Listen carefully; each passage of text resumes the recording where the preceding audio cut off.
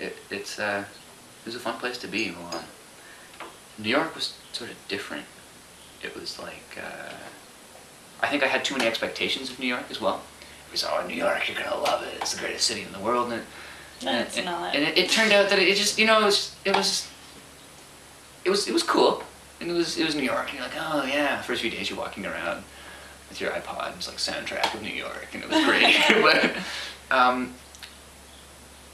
I really appreciated the numbered streets though to get into castings. That was useful.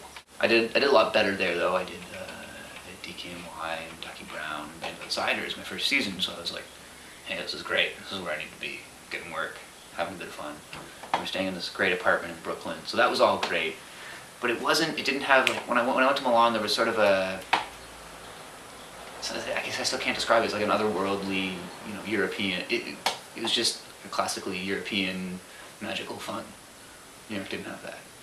It was a great city, but maybe not my cup of tea, and so perhaps that's why I got more work, because I was more focused on getting to castings, you know, holding that down. Milan, I was just sort of wandering around, looking at everything.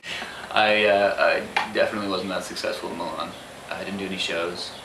I did some showroom stuff and looks for a few days, which made some money, which was nice, but didn't get any shows. I sort of felt, maybe came back to the personality thing. I like to talk, and I feel like I'm a pretty sort of open, outgoing sort of person, and I think being able to speak English to all the casting directors and designers, that helped when I went to New York, because I was able to relate to them quicker.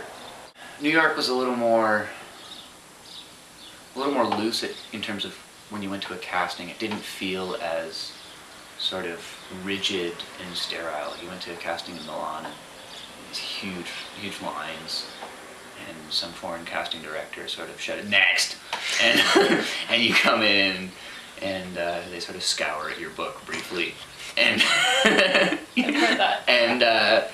And then you know, walk please, and then and you walk and it's okay, thank you very much, and that's it, right? When they were dealing with their work, they were very caught up in their work and very serious, and it came off as being cold. But at the end of the day, it was, you know, amore, you did good today. You know, if you went, you asked them for a cigarette or something, Scotch, of course. And so the minute they weren't working, they were very sort of receptive.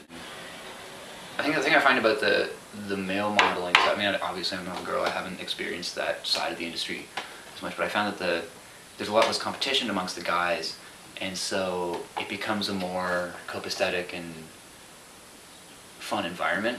There's more camaraderie. Definitely, I think, and it's I don't know what it's like, but I feel with the female side of the industry, there definitely is this, you're my competition, I'm not going to talk to you. But with guys, it's like, you get the job, I get the job, we still go and have a beer afterwards. So now I've got, you know, friends in England that I met in Milan or whatever, and it's just kind of neat, and you end up somewhere and you're all going out and so-and-so's in town for the week, and it's fun, and it becomes just sort of a big group of people. I mean, I haven't even done too much work or traveled much, but I still feel like it's a fun thing, it's a fun way to live, and I think that's why I'm interested in continuing doing it.